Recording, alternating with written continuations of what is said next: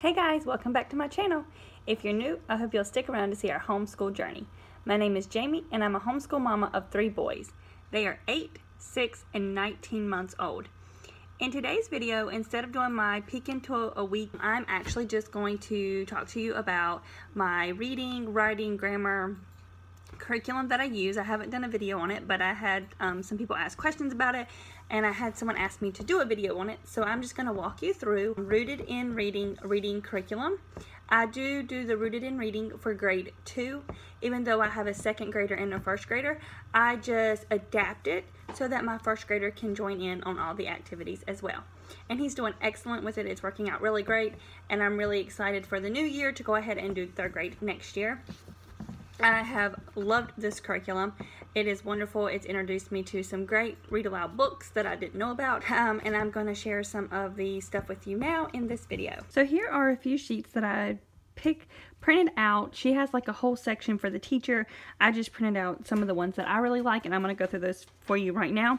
So what this one is just an overview of the year. I like this because it lets me know what books we'll be using for the year.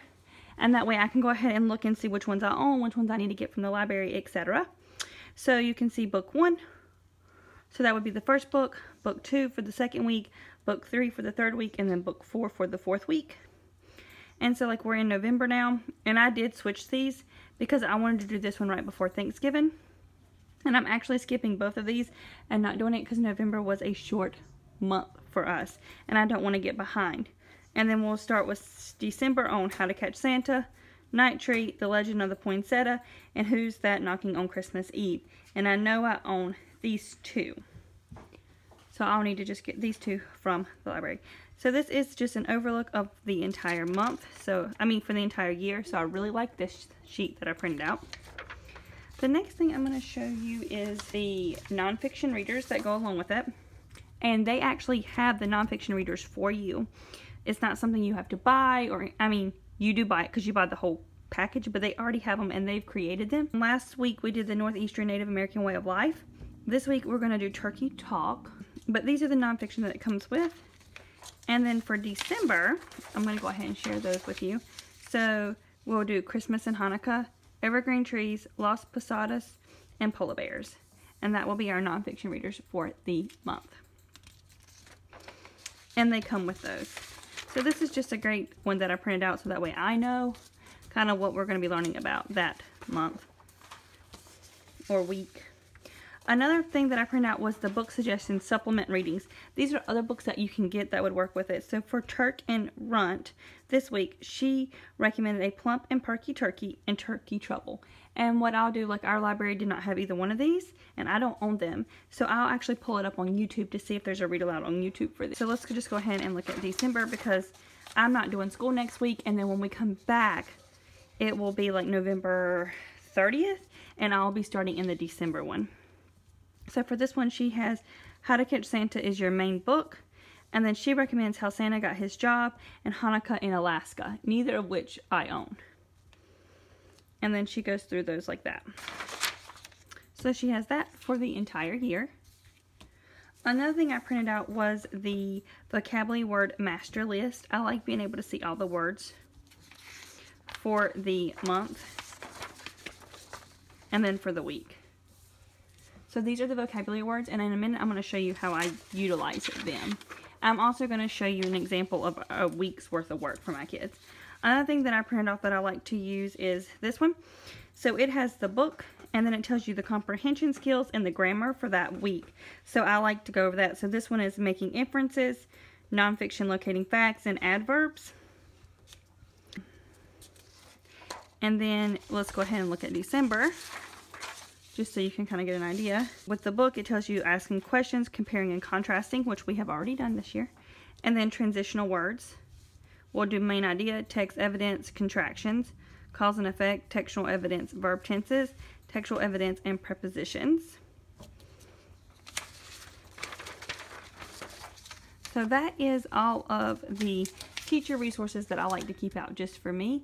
Now I'm going to show you some of the other stuff that we utilize. So I am holding my camera now, so hopefully it's not too shaky on you guys. So this is something that comes in her pack. It's a mentor text. So she takes a sentence from the book, And then she has activities for it all through the week. Well, instead of the kids doing this individually, we do it together. So there is our sentence for the week that we have been working on. And then on Monday, it said, why did Runt chase Madame Waddell out of the barnyard? And the kids gave me the response and I wrote it for them. On Tuesday, it asked for us to do the verbs in blue, the proper nouns in orange, and then the nouns in yellow. No, I did that right. Yeah. And nouns in yellow. And really this would be an adjective maybe because it's describing the turkeys, but the kids told me a maniac, it could be a thing, so, or like a person. So we did it as that. But now that I'm looking at it, it really could have been an adjective describing the turkeys. But anyways. So Wednesday we have to correct the sentence. And then Thursday we'll do this one tomorrow. How was Runt acting like a maniac? And we'll talk about it and we'll put up another little post-it. And you can see we just put up the little post-its. This is where they gave me examples of each. Nouns, verbs, and proper nouns. Beside that, I do have a vocabulary for the week. So it comes with this and I just print it out. And we go over the words and it has the definition. And I like to keep this up and I like to go back over it throughout the week anytime we're talking about it. That way it's just there for a review. I'm also going to flip over to our board because you're just going to see some of the activities that it comes with. So some of these are still from last week. So this was like from last week, but I still have it up until, I don't take it down until I have something to replace it. This was an activity from last week when we were learning about adjectives. And then this one is from this week, which is the Turk and Runt. And we did what we were thankful for because at the end of the book they talked about what they were thankful for.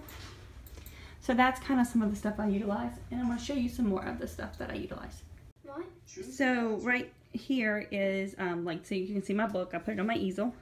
This was the book we did this week. And it is super cute. I have never read this book, but I loved it. It is so cute.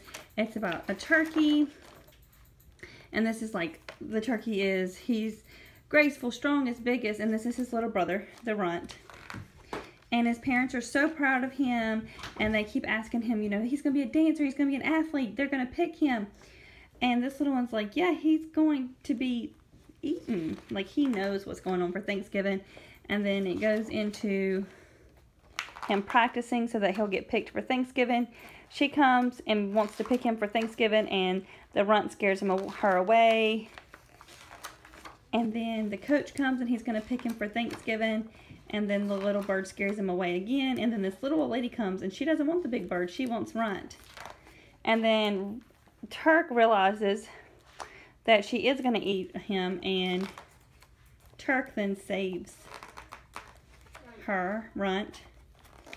And then they decide at the end that this is how they're going to escape Christmas dinners. So it was a really cute book. We really enjoyed it. And now I'm going to show you some of the anchor charts that go with it. So here's one of the anchor charts.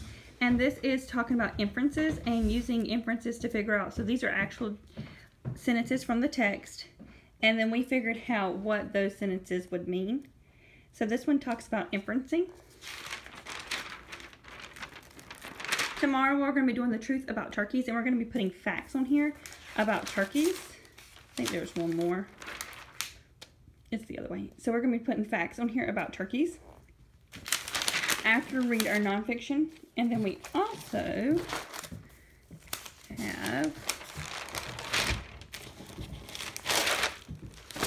also have this one where we're going to compare and contrast Turk and Runt. And then we're going to talk about suggestions on how Runt could have told his family about them becoming Thanksgiving dinner. So it's just our last anchor chart for the week, and we'll do this one on Friday. So I'm using this little pocket chart to hold all of my posters for this week. So this week we're learning about inferencing. Adjectives is a review from last week, and then we talked about adverbs. And that is what we're talking about this week. So I put these up so the kids can reference them all week. And I did, I know I just did like a classroom tour video like a few weeks ago.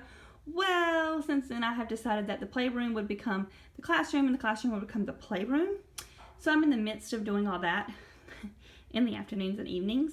So what I do afterwards is I normally put these posters up on the walls. But because I'm switching classrooms, I don't have them up yet. But I'm going to go back into the playroom and show you kind of how I have them. But of course that's going to be changing as I move the posters over into my new classroom. So this room is dark, sorry, but this was my classroom. And this is where I had all of my posters, was so that they could utilize them. And I just had them, you can see there's a little bit of a mess here. You see the lamp randomly on things. It's because I'm rearranging all these rooms. But there's all the posters.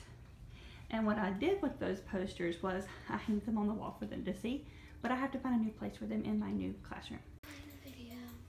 So now I'm kind of just going to show you what it comes with. So this is an example of the lesson plan for the week, and I mean these are already done for you. It's amazing.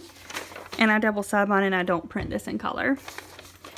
This is my son's composition notebook. You can see, I mean, it is jam-packed of all the different things we have done throughout the year, and it has it all. I mean, these are all things that we've done from all the different stories. But I'm going to show you what we did this week. So far, we haven't finished. So we started with our vocabulary. They put them in ABC order. They did that on Monday. And then we do these little prompts that focus on a vocabulary word. So this one was strut and graceful. And the kids have to write about it. And I don't make them write a lot or draw a picture about it. This is my first grader's notebook. I do expect a little bit more out of my second grader on his writing. And then we were doing the adjectives and adverbs. So a review on adjectives, the new thing is adverbs, and they had to sort them. And then for the Thanksgiving dinner, this was a passage. I read it to my first grader. My second grader has to read it by himself and then answer the questions.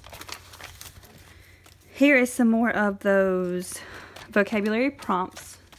So you can see, like, this would have been another day we would have done these. Oops, he accidentally skipped a page. And then this was our story from today. The toddler ripped the title off of it, but it was Life on a Farm. So I read this to my first grader, and my second grader read it by himself. And then here was the questions. And then we did these little adverb foldables where they had to make sentences. And then making inferences. This is what we did today. So there's that anchor chart I was showing you. There's the sentence, and then they just wrote what we talked about, what each little one meant. So they did this with me as I was filling out the anchor chart. They were filling out their foldable. The way that I organize their papers is through these folders. So I have one for every day of the week. So we are actually, I have the Thursday stuff separated and the Friday stuff separated. And then when I'm done with something, I stick it in here. So it does come with questions, which we've already went through all these questions. And I saved this because I have another son that I will homeschool one day, or who knows, I might homeschool my sister's kids one day. These are little vocabulary prompts. I might go back to education one day and need these. I don't know. So I do keep all of these, but probably we'll just use it many years from now when my son is in second grade. My baby.